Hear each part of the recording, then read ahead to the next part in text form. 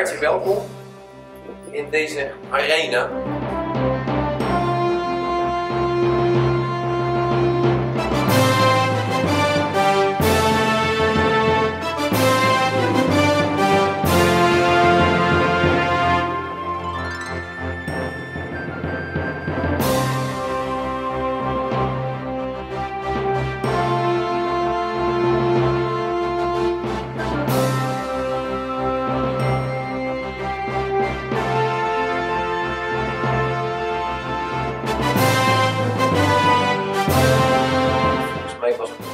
Een opdracht proberen te geven.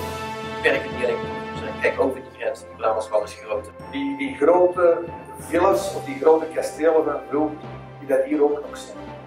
Zo hebben jullie het ook gezien. Dat vind ik. Ik vind het gewoon uniek wat jullie hier presteren. Mensen in de horeca die hadden het lekker eten en drinken en die weten een passie over te brengen.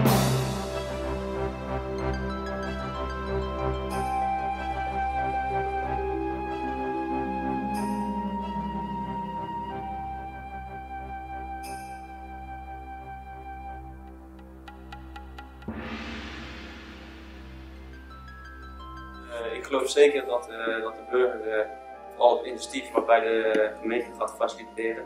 Daar geloof ik heel sterk in en dat vooral ook met meerdere mensen één initiatief op een hoger niveau tellen.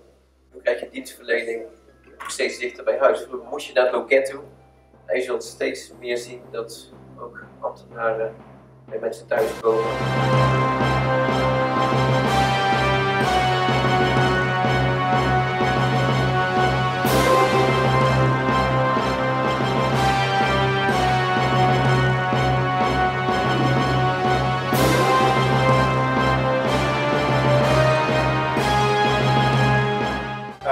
Wat mij goed doet aan deze stelling is dat er ook een verwijzing is naar die andere visies.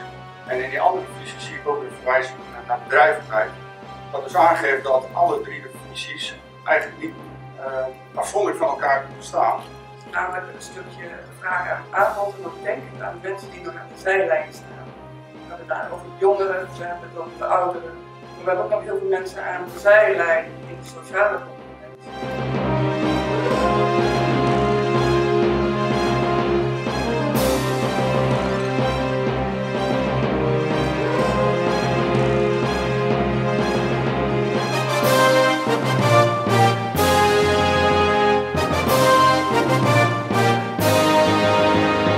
Nou eens even aan wat uw bijdrage zou kunnen zijn om al datgene wat we met elkaar hebben weggezet te verwezenlijken.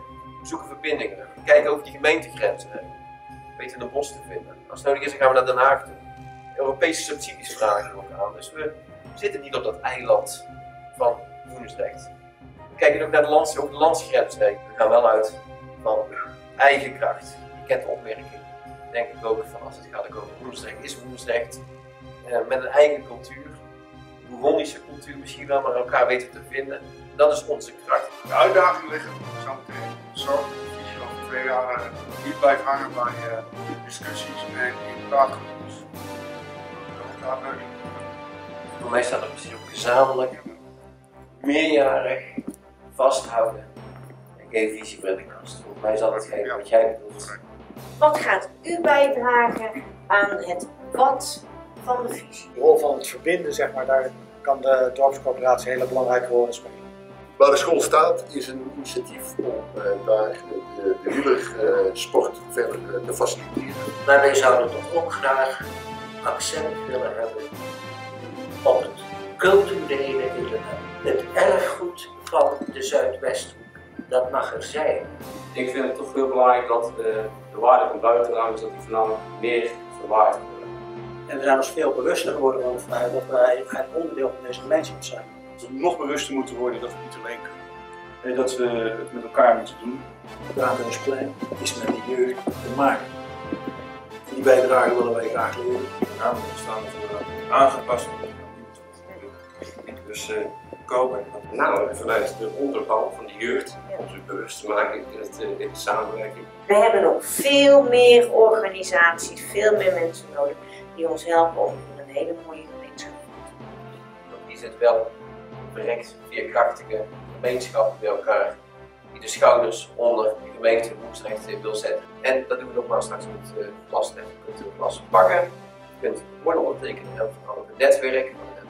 Dat is ontzettend belangrijk. Innovatieve, nieuwe verbindingen tot stand te brengen die nodig zijn om Woensdrecht een schitterende gemeente te maken. Dank jullie wel namens het college.